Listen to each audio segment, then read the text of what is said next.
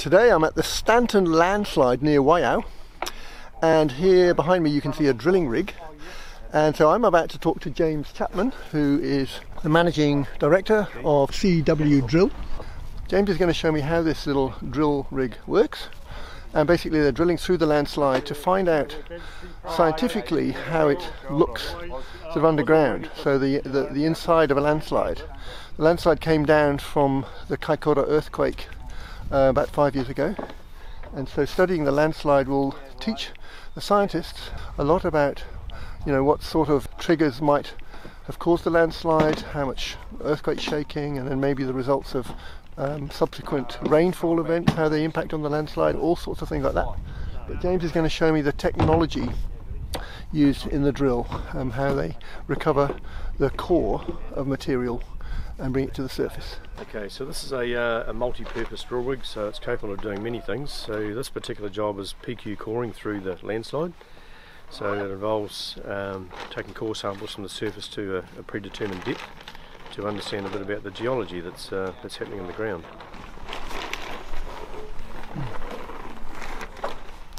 So what we have is a tubular drilling system. So we're running a triple tube system. So this is a tungsten carbide drill bit for drilling soft formation. So this is a soft formation landslide at this stage.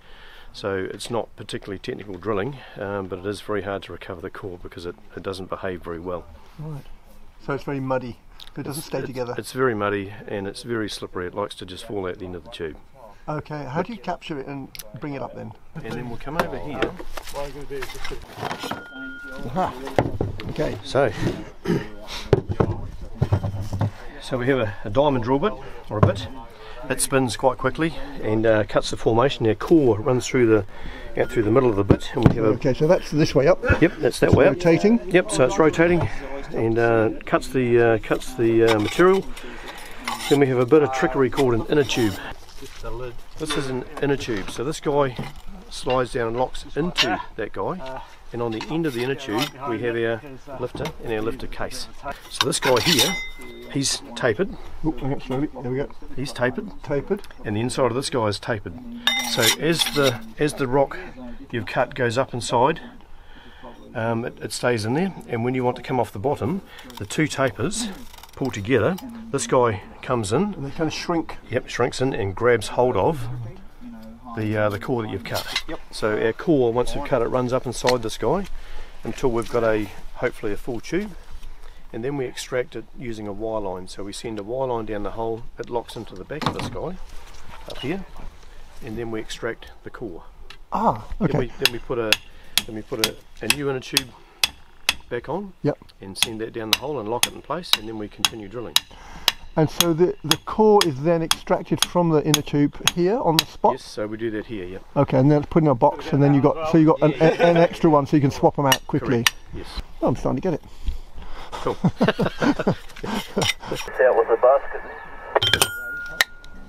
Yeah, copy, Darren. We just got a helicopter arriving.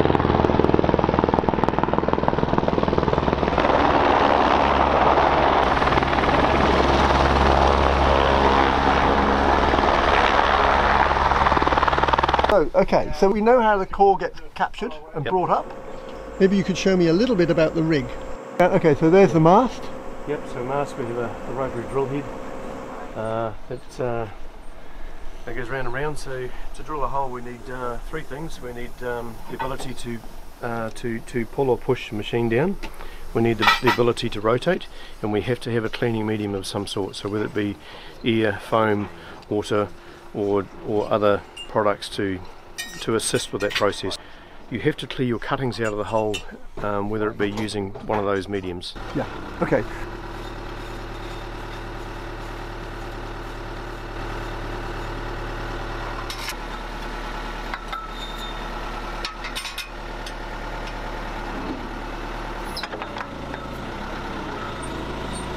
How long is a piece, a section of we're running 3 metre tool joints, so 3 metre pipes.